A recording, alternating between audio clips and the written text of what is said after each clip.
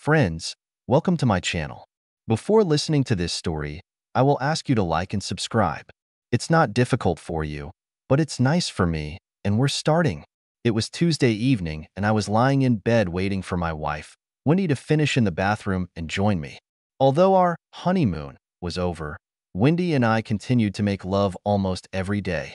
I was hoping she'd be in the mood tonight. I smiled to myself as she strutted into our bedroom. She looked damn beautiful. Wendy is 32 years old, blue-eyed blonde with a runner's build. She has slender curves, a toned stomach, and incredibly long legs that seem capable of hugging me twice. "Hi, baby. Can I ask you a favor?" "What is it?" she asked. I replied a couple of times, "What will I get in return?" "You dirty old man. You know what you're going to get." "What's the favor, honey?" Wendy reached over to her desk and grabbed her iPad before climbing into bed next to me. Snuggling up to me, she said, "I'm following this new author on Literotica. His name is Still Yaga, and I think he's a pretty good storyteller. I read a story he posted a few months ago, Joy Meets Her Bull, and I think it's cool. Could you read it so we can talk about it?" Wendy handed me her tablet, and I opened the page. I didn't tell her that I'd read a few of the dude's stories and wasn't particularly impressed. There wasn't a lot of love in his stories, and those stories that had love scenes were childish and very unrealistic. I quickly scanned the first page to the end and was thrilled to see that I only had to read 2 pages of his nonsense. The story was incredibly silly and focused on a rich, dominant black man and his online seduction of a white couple into a cuckold lifestyle. I was hot, and Wendy was holding me on the edge of that very moment. When I noticed that I had a few paragraphs left to finish, I said, "I'm going to finish the story." Instead of reading the story to the end, I threw the iPad aside and grabbed Wendy by the waist. Satisfied for the moment, Wendy collapsed onto my chest. I turned us over on our sides, and we snuggled up to each other. "Will you do something nasty for me, baby? It's going to be so hot," Wendy whispered in my ear a few moments later. "Is it disgusting and hot? What do you need, my love?" "I want you to eat me," Wendy pleaded. Her big blue eyes stared at me intently. Wendy and I even had love, and before we had sex for the second time, we rested. "What's the matter, Wendy?" "Don't overdo it, my love," she replied. "Is this just about you and me, Wendy? Have you ever fantasized about making love to some other guy?" "No, I promise," she said. This story touched me. For me, the key words were, "I promise." I've never seen Wendy cover up the truth, much less lie to me. I hissed in her ear, "I'm going to love you until you explode." The next couple of weeks passed. We had our usual love almost every night. One evening, Wendy and I finished dinner and were cleaning the kitchen. I had just turned on the dishwasher when I noticed that she was opening a bottle of wine. She poured 2 glasses, looked at me and asked, "Can we sit and talk on the patio?" "Of course. Let's go." We went through the back sliding door to the patio of our house. We sat across from each other at a table in the backyard. I asked, "What happened?" I noticed that Wendy's upper chest and neck area turned slightly red when she said, "I've been thinking about this story written by a dude, and I've read other stories about cuckolds. They really turn me on." When I didn't answer, Wendy asked, "What do you think?" "Last week I read an article about disagreement on the Literotica website. This story was about a married woman who cheated on her husband. A neighbor discovered her infidelity and framed the cheating fool. She was blackmailed and spent the weekend being gang raped by a group of 20 men on the bachelor weekend. The story was incredibly well written and turned me on. Just because history excites us doesn't mean we want it to happen." "That kind of story is disgusting," Wendy said dismissively. I replied, "In real life, it's disgusting, but as a fantasy story, it was cool." After a short pause, Wendy gathered her thoughts and asked, "Have you ever thought about the swinger lifestyle?" "Of course," I replied. "Be more specific." Wendy shrugged her shoulders and said, "I don't know. Do you have any fantasies about swingers?" "I suppose so," I agreed. "It would be hot if you put on this beautiful black dress, put on makeup, and went to the cocktail bar alone." I definitely caught Wendy's attention when I continued. "You could flirt and maybe even dance with a little girl, pick her up, bring her home, and let me seduce and use her while you're watching. It's a pretty hot fantasy about swingers, don't you agree?" I asked her. "It's disgusting," was Wendy's immediate response. There's no such shit. I bet I can find over 100 similar fantasy stories on Literotica. Do you want to bet? Wendy didn't answer, and we both sat in awkward silence for the next few minutes. Finally, I asked, "What's the matter, Wendy?" When she didn't answer, I asked, "You want to cuckold me? Do you want me to watch other men use you?" It took a full 2 minutes before Wendy answered. "This idea turns me on like hell," she said. There was a long moment of silence before Wendy asked, "Will you do me a favor?" I didn't want to commit myself, so I shrugged my shoulders. She continued, "Would you consider trying this?" I admit that I was more than a little angry, but I restrained myself. Wanting to clarify the situation, I asked, "Do you want me to think about watching another man use you?" I let the silent tension build, and when Wendy didn't answer, I finally asked, "Will you do me a favor?" Wendy's eyes narrowed. Assuming she had no choice, she nodded in agreement. "I'll think about being humiliated by a sissy cuckold if you think about being a 32-year-old divorce cheater. Who the hell is talking about a divorce?" Wendy's immediate response was, "Wendy, we're both from divorced families," I explained. "We talked about fidelity before we became exclusive and again, on the weekend after you accepted my offer. We swore to be faithful. We made the same vow at our wedding." Wendy's eyes filled with tears as I continued. "You married a single man, and I haven't changed," I said. I stood up and took a last sip of wine from my glass. "What if it's important for me to try to play cuckold on a date?" I heard her words over my shoulder. I turned around and stared at Wendy for a few seconds before lifting my wine glass and staring at him for a long time. With a sharp flick of my wrist, I threw the glass into our stone fire pit. He broke into pieces. "Oh my God," Wendy cried out. "Your grandmother gave you this glass 2 days before she died. You cherished him." Looking back at Wendy, I told her, "I value a faithful marriage 10,000 times more than a wine glass. But I'll just as easily give it up if you don't keep your promises." It was cold that night before going to bed, and over the next few days everything returned to almost normal. On Wednesday afternoon, a couple of weeks later, my best friend and business partner knocked on the open door of my office. Ben asked, "Do you have a couple of minutes?" Ben and I met in college. He majored in botany, and I studied landscape architecture and design. After graduating from high school, Ben and I bought identical used Ford F-150 pickups and went into business together. I designed and supervised the construction of our facilities, while Ben identified the best plants to decorate my finished project. The first 2 years were difficult, and we barely survived. By the 5th year, we breathed a sigh of relief, and by the 10th anniversary of our partnership, we had a successful small business. Over the years, I met and married Wendy, and Ben married Sherry. We were close as a couple, but Wendy and Sherry didn't immediately find a common language. Wendy works by the book, and she is a registered nurse at our local pediatric hospital. Sherry is a freedom-loving herbalist. She also taught dancing a couple of nights a week. Ben and I have been thrilled that the girls have become closer friends over the last couple of years. I said to Ben, "Yes, give me a second," and pointed to the chair opposite my desk. When I finished calculating the design a few moments later, I looked up and saw that Ben had poured a couple of centimeters of bourbon into 2 glasses. He headed back to my desk before turning around. He went back to the bookshelf and grabbed a bottle of bourbon. He brought 2 glasses and a bottle to my table before plopping down into a chair. "Is it that bad?" I asked. It took Ben a few moments to collect his thoughts, and he asked me a question. "Are you familiar with the saying men are from Mars and women are from Venus?" "I think it was originally the title of the book," I replied. Ben seemed to ignore me and continued. "One of the differences between the sexes is the way they talk about love," he said. "When men talk about their love life to other men, it is very impersonal. We've known each other for almost 15 years, and all you know about my love life is that I like girls and I love making love. I know just as much about you." He looked at me and asked, "Do you agree?" I nodded in agreement. Girls are different. When they talk about love, they are incredibly detailed. They share all their delightful details.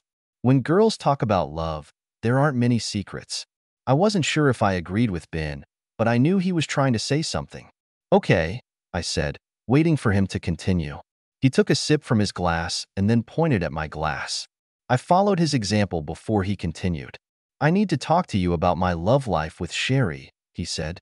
When Ben took a second sip, I didn't need any encouragement. I drained my glass and moved it to refill it. Did you know that shortly after we started dating, Sherry introduced me to the swingers lifestyle? I shook my head, and Ben continued, "Love was completely different for Sherry and me," he said. "We fell in love and devoted ourselves to each other, but we attended exchange parties and made love to everyone we liked. I know that our views on love are unusual, but it worked for us. Are you still with me?" I replied that I was listening, and Ben continued, "Over the past few years, we have changed the situation a little. We are still regular members of a couple of swing bands, but we are studying the dynamics of the hot wife. Do you know what it is?" It began to dawn on me what Ben wanted to talk about. "Yes," I told him. "Sherry meets with other guys and makes love to them. Do you think I screwed up?" Ben asked. "To be honest, I don't care what 2 or 5 or 25 consenting adults do. I really don't care," I told him. "But you should know that this kind of shit is not for me." Ben nodded in agreement even before I finished. Sherry was talking to Wendy about the game of Hot Wifey and Cuckold. Over the past couple of months, Wendy's interest has gone from slightly surprised to hypnotized. I told Ben about the incident after reading the story of the dude and told him about our quarrel on the patio in the backyard. I ended with the words, "I told Wendy that I would consider the benefits of playing cuckold if she considered the consequences, including divorce." What was her reaction? Ben wanted to know. I sighed and said, "You just used the word hypnotize. I think that's the perfect word. She's hypnotized." I shocked Wendy when I mentioned the divorce, but I don't think it had a lasting effect. It's because of Sherry's influence. Ben was right. I felt lost. "We're going to have dinner and dance on Friday," Ben reminded me. "I think the girls are planning something." My emotions quickly changed from confusion to royal rage. "What the hell are they going to do?" "I don't know. I would have told you if I had known. It just makes my stomach clench that they're taking steps to get you interested in dating a hot wife." "I'm going to cancel Friday night," I said, anger building in my voice. "This is bullshit." We both took a sip of our bourbon before Ben said he had a suggestion. My dead eyes were fixed on Ben. He shrugged his shoulders and said, "I would think about letting their plan come to fruition. Don't delay the inevitable. Face the truth." I've been thinking about Ben's offer. It made sense, but not trusting my voice, I nodded. Ben could tell that I was overwhelmed with emotion. He said to me, "You know I'll have your back, isn't it?" I forced a half smile and said, "Yes. Thank you." Ben poured me a third drink, got up, and headed for my office door. Before leaving the office, he picked up the bottle and said, "That's enough for today. I'll return the bottle to you in the morning." On Friday night, Wendy and I met Ben and Sherry at the Twilight Room, an upscale steakhouse. As usual, when the four of us get together, we had a great time. To begin with, each of us had a cocktail, and at dinner we drank 2 bottles of wine. I noticed that Ben followed my example and hardly drank. The girls shared most of the wine. The dinner was delicious. We ordered an exquisite dessert and divided it into 4 parts. I was relieved when we were able to finish a wonderful dinner without any negative discussions, but I suspected Ben was right. The girls had a plan, and it was supposed to be implemented in the Twilight Room while we were dancing. Wanting to test my theory, I asked, "Would anyone mind if we went to the Tumbleweed for a country dance instead of the Twilight Room? I'm in the mood to dance a little in a row." Wendy's face showed deep concern, far more than a simple change of plan could justify. Sherry saved the day by saying, "Chris, I've told a few girlfriends that we're going to be in the Twilight Room. I would not like any of them to come alone and have no one to sit with. I would appreciate it if we could stay in the Twilight Room." As a gentleman, I agreed. Ben caught my eye. He also noticed Wendy's strange behavior. Since Sherry is a dance instructor, she has spent a lot of time and effort training Ben and me. We are actually very good dancers and enjoy ourselves on the dance floor. When the music started, the 4 of us were in each other's arms. We danced for about 30 minutes before Sherry and Ben returned to our table. When the next dance was coming to an end, Wendy said, "Let's take a break. I need to catch my breath." "Are you sure, love? I could dance with you all night." Wendy said, "I'm ready to drink my drink." Pulling her to me, I said to Wendy, "I feel intimacy when we dance. Will you promise to dance every dance tonight?" Wendy didn't answer my question. Instead, she kissed me on the cheek, took my hand, and led me back to our table. As we approached our friends, I saw Sherry and Wendy exchange an unspoken sign. As soon as we returned to our table and sipped our drinks, a handsome man about 5 years older than us came up to the table. Addressing his question to Sherry, he held out his hand and asked, "May I ask you to dance?" Sherry smiled and looked at Ben and asked, "Do you mind?" Ben nodded approvingly, and when Sherry returned to the dance floor, Ben gave me a very aggressive look. I was on my guard. A moment later, a second man came up to our table and asked Wendy, "Would you like to dance with me?" Wendy was thoughtful when she turned to me. "I don't want to be rude," was her weak reply. "Do you mind?" I looked at my wife and said, "5 minutes ago, we agreed to save all our dancing for each other." I stood up and held out my hand to her, saying to the guy, "No, thanks. I'm going to dance with my wife." I thought Ben was going to choke on his drink when he was trying to hold back a smile. I took Wendy back to the dance floor and we danced 5 more songs. I noticed Sherry and Wendy exchanging a few disappointed glances. When Wendy insisted that we rest, we joined Ben and Sherry. Neither of them looked happy, and I suspected that they had exchanged a few angry words. After a short rest, Sherry said, "Chris, we haven't danced yet. Shall we go?" Wendy nodded approvingly and was shocked when I said, "I'm in the mood to spend as much time as I can dancing with my wife." I slapped Ben on the shoulder and said, "Take your girlfriend there. We'll join you soon." 2 songs later, a man who had previously danced with Sherry came up to us. He said to me, "I noticed your girlfriend tapping her toe. Would you mind if I asked her to dance?" I told him, "My wife is resting. We'll join our friends." I pointed to Ben and Sherry, "When she's ready to dance again." "Thank you." Sherry and Ben returned to our table after the next dance. Sherry grabbed Wendy's wrist and announced, "We're going to the ladies' room." When they left, I asked Ben, "Do you know these 2 assholes?" He nodded and said, "I know the taller one. He's a friend of Sherry's." "A hookup buddy?" I wanted to clarify. "Yes."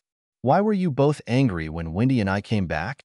Ben smiled and said to me, "Sherry wanted me to get you to dance with her so that this asshole could spend time dancing with Wendy." I was furious and hissed, "What are they trying to achieve?" "Sherry convinced Wendy that you'd be thrilled to watch her dance with other men. This is the first step to a date with a hot wife. It's more like the first step to divorce." "That's what I told Sherry," Ben admitted. "Listen," I said, staring at Ben, "they're planning something in the bathroom. Whatever it is, Wendy will directly ignore my wishes to spend every dance with her. If that happens, I'm leaving. I expect you to give me at least a 20-minute head start before you take Wendy home. Depending on how angry I get, you might have a new roommate for a few days." As Ben said, I saw Sherry and Wendy coming out of the bathroom. When they reached the dance floor, Sherry took Wendy's hand, led her onto the dance floor, and they started dancing together. Ben and I have seen them dancing together many times. They were damn beautiful. Most nights I'd love to watch them from my seat, but tonight wasn't that kind of evening. Like sharks scenting blood, the 2 jerks approached the girls and joined them in a fast dance. "They're going to stay there until the next slow dance, right?" Frowning, Ben said, "That's my guess." I watched 2 more fast dances in which all the participants were talking to each other, keeping a respectful distance. When the next slow dance began, each woman melted into the arms of her partner. I looked at Ben and reminded him that I needed a 20-minute head start. Wendy was wrapped in an intimate dancing embrace when I got up, put on a sports jacket, and headed for the door. I never looked back. I deliberately turned off my phone when I was driving out of the parking lot. I was driving fast, but I didn't want to be stopped. I returned home and threw enough clothes for a couple of days into my gym bag. When Wendy and I go on a date, she doesn't take her keys with her. I locked the back door with an additional latch and rechecked our windows. I turned off the garage door opener and manually locked the garage door. I knew Ben and Sherry had a key to our front door. They didn't have a key to the deadbolt, which we only used when we went on vacation. As soon as the house was closed, I went to the Marriott Hotel on the other side of the city. I didn't sleep on Friday night, but instead of tossing and turning, I made a list of things to do if Wendy and I were going to break up. I didn't want to disturb anyone's sleep on a Saturday morning, so I waited until 10 a.m. to turn on the phone and make a couple of calls. I called 2 close friends who had recently divorced and found out the name of the best divorce lawyer. Fortunately, she worked on Saturday mornings, and I was able to make an appointment on Monday at 7 a.m. After making an appointment, I checked the messages and found 14 voice messages and 26 text messages. All were from Wendy or Sherry, except for one from Ben. I'm going to stay at the office until I hear from you. I sent him a reply message. I can be there in 10 minutes. I found Ben in his office. He looked as bad as I did. Wendy is panicking. That's how it should be. I have a meeting with a divorce lawyer on Monday. Damn it. Are you really going to divorce her? I don't know what else to do. Ben. At the very least, I want to know my options. Ben and I sat for 2 more hours. We talked about the possibility of reconciliation. However, if that were to happen, I needed a plan to make sure that Sherry wouldn't continue to influence Wendy. Ben agreed to help me and would be my eyes and ears. When he went home, I suggested, you can tell Wendy that we can talk. Tell her she can come to my house after her shift at the hospital on Monday. Then we'll talk.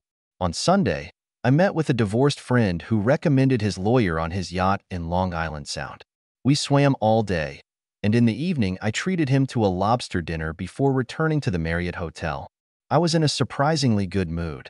The next day at 7 a.m., I met with Bev Carr's lawyer, and she explained to me my rights in the divorce process. She recommended that I talk to Wendy and try to sort things out. I knew this was an option and hoped it would work, but I gave Bev a deposit and asked her to draft a divorce petition. I was hoping I wouldn't need it, but I wanted it ready just in case. Bev also recommended making an appointment with a local private investigator. Depending on the results of our conversation, a private investigator could confirm that Wendy remained within the framework of our concluded marriage. I didn't get to the office until 11 a.m. As soon as I crossed the threshold, Sherry pounced on me and demanded, "Where the hell have you been?" The frustration that had accumulated over the weekend exploded, and I took 2 quick steps in her direction. Ben was just as fast. He hugged me tightly and pressed me against the wall. "Don't touch her, Chris. Nothing good will happen if you do this." When I abruptly turned around and looked at Ben, I saw that he was taking care of my interests. My friend really had my back, even when his wife was involved. When Ben and I got out of it, I growled at Sherry, "Get the fuck out of here. If you don't leave in a minute, I'll call the police." "Chris, I'm only here to help." I exploded. "Fuck you, darling. The only thing you care about is turning my wife into a fool like you." "I'm not a fool, you fool. Ben and I have an agreement and a perfectly acceptable relationship." "You really have an agreement. You and Ben both agree that you can be a cheater," I said. After being silent for a moment, I decided to continue. "Leave me alone, darling," I said. "I need to decide if I'm going to file for divorce." Sherry was standing in the middle of our office when I turned and left, slamming the door of my office. It's time to plan. My conversation with Wendy was disappointing. On Monday evening, I returned to the locked house. Wendy arrived at exactly 7 p.m. and burst through the front door shouting, "I'm sorry, I'm sorry, I'm sorry." When she threw herself into my arms and begged, "Please forgive me," I thought that maybe there was a chance that we could repair the damage. "Let's talk," I suggested when Wendy loosened her tight embrace. Together, we went to the kitchen table. "Have you really met with a divorce lawyer?" Wendy asked. Nodding slowly, I said to Wendy, "I want to find out my rights and confirm that the house and business will remain with me, since I acquired them before we got married." "Chris, you are welcome. I don't want to talk about divorce." I promised myself that I wouldn't mention it as an opportunity, and in the end, that's the first thing I asked. She calmed down before asking, "Can I say a few things?" When I nodded in agreement, Wendy said, "I'm ashamed that I let these silly fantasy stories, along with Sherry and Ben's lifestyle, affect our marriage. I told my parents the full and honest truth, and they are ashamed of me too." I made an appointment with a psychologist through my hospital. Our first meeting is scheduled for Wednesday, and I will meet with her twice a week until I can collect my thoughts and figure out how I became so stupid. I smiled at Wendy because the consultation was something I would have insisted on. I also called Sherry. "That's how I found out that you went to a divorce lawyer." I told Sherry I wasn't going to talk to her for a while. It doesn't really matter, but she agreed that it was a good idea if I expect to establish a relationship with you. She ended with a plea, "Chris, we can't fix this if we're not together. First of all, will you let me sleep in the guest bedroom?" "You are welcome. We didn't have love until next weekend." Wendy returned to our bedroom in the middle of the second month. We've been close almost every day for the last couple of weeks. We made love half the time. By the fifth month, we were as close to normal as I ever expected. I was completely happy. It was a pleasant surprise. One day I pulled into the parking lot of our office, and as I was getting out of my truck, Ben came out of the office door. With a shrug, Ben indicated that he wanted me to follow him. Together, we walked 50 meters to the first of the 25 greenhouses that we used to grow Ben's plants. I followed Ben to his orchid room, where he grew his award-winning orchids. I silently watched him for over 15 minutes while he studied a new batch of crossed flowers. Without looking up from his work, he said, "I canceled our trip to the Orlando conference." Ben and I were scheduled to attend a 4-day industry conference starting at the end of the week. We rarely went to these events together. More often than not, they either covered the production side of the business, and Ben was present, or the construction side, and I walked. It seemed like a good combination this year, and Ben and I talked about the trip for weeks. I had an unpleasant feeling when he continued. "Sherry and her latest jerk thought I was asleep last night," he said. "They were discussing the dinner Sherry is having at my house on Friday while we're gone. Wendy's coming, and the other asshole is with her." I was surprised by my emotions. I was angry, but it wasn't the ferocious anger I had 6 months ago. Instead, I was mostly tired, sick, and exhausted. I took out my phone and called Bev Carr, my lawyer. Surprisingly, I was able to talk to her immediately. I was able to confirm that a divorce petition had been prepared. I told Bev that I would arrange through the processing server for the documents to be collected in the next few days. When I was about to switch off, Ben asked, "Let me talk to her." I listened to Ben introduce himself. He told Bev that he wanted to prepare the divorce papers and that they needed to be ready by the end of the week. Apparently, Bev agreed and told Ben to come to her office immediately. This week, Wendy worked the shift from 4 p.m. to midnight. It wasn't hard to stay away from the cheater. On Wednesday, she wrote, "I haven't heard from you or seen you for 2 days. Are you okay?" I waited for her shift to start. She wasn't allowed to use her cell phone, and replied, "Busy." Wendy tried to call me on Thursday morning. I ignored the call, and she didn't leave a voice message, but sent an SMS. "Come home for lunch. We can make love quickly before you go to the airport." I waited until 1:30 before sending a reply message. "I'm leaving for the airport from my place of work." She called 3 times in a row. I ignored every call and didn't listen to the voicemail she left after the third call. Apart from sending her a message that we had successfully arrived in Florida, a lie, I ignored all messages from Wendy. On Friday afternoon, we were sitting at Ben's neighbor's dinner table. The neighbor went on vacation, but agreed to give Ben access to his house. Ben and I were sitting with our private investigator, Lou. The fourth person at the table was my old friend Larry Baxter. Larry is a sergeant at our local police department, and he has agreed to serve the divorce papers. We had a significant advantage when Larry was on our team because he was 190 centimeters tall and weighed 120 kilograms. He was a giant.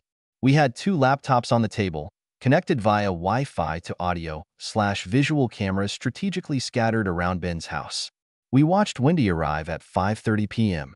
The fool was wearing my favorite blue dress with straps. She couldn't wear a bra with her dress, and I suspected she wasn't wearing panties either. These jerks arrived in different cars, but coordinated it so that they arrived at the same time. The first part of the evening was a dinner party. They were talking in the living room and drinking cocktails and wine. Sherry served a delicious shrimp pasta that I've tried many times over the years. As the dinner progressed, the conversation became a little risky and then dirty. When cherry pie and ice cream were served for dessert, the conversation became obscene. At one point, we heard Sherry ask Wendy, "Who would you like to be your partner tonight?" She replied, "Since I'm only going to do it once, I think Billa." And then John. Sherry clapped her hands, and Bill and John applauded and high-fived each other. When Wendy continued, everyone in both houses was surprised. She said, "And after that, Bill, John and Sherry are together." Wendy smiled proudly as her new friends continued to cheer. We immediately left the neighbor's house and entered Ben's house less than 90 seconds later. Ben led the way to the dining room. Sherry was the first to realize what was happening and moaned, "Damn it!" The 2 jerks were grinning like idiots until they saw Larry enter the room. dressed in a size XXXL police uniform. Wendy's eyes were round as saucers, and her jaw dropped when Larry approached her. "I'm sorry to have to do this, Wendy, but you're officially served." Wendy's eyes darted between Larry and me as he placed the documents in front of her. Larry tried to continue, but Wendy was confused. Finally, in a loud voice, Larry said, "Wendy." When Larry caught her attention, he continued, "Wendy, there's also an injunction keeping you away from Chris, his house, and his business. If you approach Chris or two properties closer than 150 meters, you will be arrested. Do you understand?" Wendy could barely nod. "As a friend, I would advise you to hire a lawyer." Finally, Larry concluded, "Sherry, you're officially served." Sherry was stunned when the second set of papers was placed in front of her. The court gave Ben 10 days to get his property out of the house. "Do you understand? What the hell is this?" Sherry yelled at Ben. Ben just gave Sherry a scornful look. "You're also not allowed to get closer than 150 meters to his business," Larry continued. When the fireworks ended, I laughed. It was a strange sound, considering the circumstances. When I got everyone's attention, I said to the jerks, pointing at Wendy, "Hey guys, this fool likes to be used with a fist." Wendy began to sob hysterically. Larry's booming voice said, "Chris, stop it. Now." Wendy is quite emotional. Returning his attention to the visitors, he said, "If you'll excuse us, we're leaving. Enjoy the leftovers of dinner." An hour after we left, I got a text from Larry. "Wendy left 5 minutes after we did," he said. "Looks like Sherry let both assholes stay the night." He also sent me the registration details of the cars of these two jerks. A week later, it was a beautiful Tuesday evening when I pulled into the parking lot at Lesmore Park. More than 30 softball matches were held there. I was sitting in the stands, watching the game and getting some fresh air. After that, I followed the players to a bar, a local hangout. The team took a table in the far corner next to another group of baseball players and began exchanging stories about their athletic achievements. I waited 5 minutes and took a sip of the local Indian Pale Ale before approaching the group. "Are you Bill Weston, right?" I asked. "What's it to you?" He wanted to know. I told him, "Your wife has just gone into premature labor. A neighbor took her to the hospital." Bill grabbed his phone and looked at it. "Deb would have left me a message if she was having contractions." "You're full of shit." "I was with her when it happened," I explained. "I helped her get to her neighbor's car." "Do you know how it happened?" Bill asked. I pulled the flash drive out of my front pocket. I showed it to Bill before I threw it to him. I said, "She went into labor when I showed her the video of you using Sherry Wilson." "She never got to the third video? The one where you use Sherry with your buddy John." I threw the second flash drive to John Malloy and told him, "Your wife Jane wants me to tell you, don't come home. She's going to hand you the divorce papers sometime next week." "You're the cuckold from Sherry's house," John said, finally recognizing me. "I'm not a cuckold. I handed that cheater the divorce papers before she let you into the cesspool between her legs. But your actions led to my divorce, just as my actions today will lead to yours." "You bastard," John growled, getting to his feet. Bill also stood up along with a couple of other teammates. Before they could start anything, we heard, "Gentlemen, is there any problem?" All 6 to 7 of Larry Baxter's people came up to me. He continued, "I am a sergeant of the local police, not on duty." He looked at me and winked. "It looks like you're not welcome here," he told me. "It would probably be better if you left." I replied, "Yes, sir." And as I was heading for the exit, I heard Bill scream, "We're not done, asshole. I'm going to hunt you down and kill you. Bastard." The last thing I heard as I left was, "I'm putting you under arrest." A week later, on a beautiful spring Saturday morning, I was sitting in my kitchen sipping coffee when the doorbell rang. Wendy was standing on the porch with 3 men. "Hi, Chris," Wendy said. "Thanks for lifting the injunction, so I can get my stuff back." "Hello." I nodded back. Wendy reached out her hand and tried to hand me a couple of sheets of lined paper. "This is a list of what I would like. Take whatever you want," I said over my shoulder, heading back to my coffee mug on the kitchen table. I was sitting on the patio in the backyard when I heard the sliding door open about 30 minutes later. Wendy stood in the open doorway and held our wedding album in her hands. "Do you want to share our wedding photos?" she wanted to know. "No, thanks, Wendy. I meant what I said. Take whatever you want. I really don't care. There were tears in her eyes as she turned back into the house. It was about 2:15 p.m. when the door opened again. Wendy brought a glass of wine and a can of the same local craft beer that was on the table. Putting a glass of wine on the table, she opened a can of beer and poured it into my glass. She asked, "Can we talk for one beer?" Wanting to be an asshole, I took my glass and drank the beer in one gulp. I was stunned by the level of surprise and sadness in Wendy's eyes. When she started sobbing, I said, "Stop crying, Wendy. We can talk." I got up and went to the kitchen. After filling the ice bucket, I put an open bottle of Chablis in it, along with 2 more bottles of beer, and returned to the patio. When I sat down, Wendy said, "I've never had love with them." I sighed and told her, "You've been scheming, lying, and cheating on me ever since you made me read that stupid story. The only reason you didn't have love is because I caught you." While Wendy was taking a healthy sip of wine, I asked, "Tell me about Sherry's seduction." "Sherry wasn't trying to seduce me. She didn't just try, she managed to seduce you," I replied. "Besides not forcing you to spread your legs in front of her asshole friends, she seduced you in all other ways." "Chris, I don't want to argue." "I'm not arguing," I said. "I'm just telling you how I see things. Letting Sherry seduce you is 10 times worse than being seduced by a man." Wendy looked more than a little confused, so she asked, "Will you tell me what you're thinking?" I waited a few seconds and took a long sip of the cool beer. "I'd be devastated if you let a man seduce you. I imagine the first flirtation together at work, at the gym, or anywhere. Eventually, flirting would turn into attraction, a date, and finally intimacy. It would ruin me and our marriage.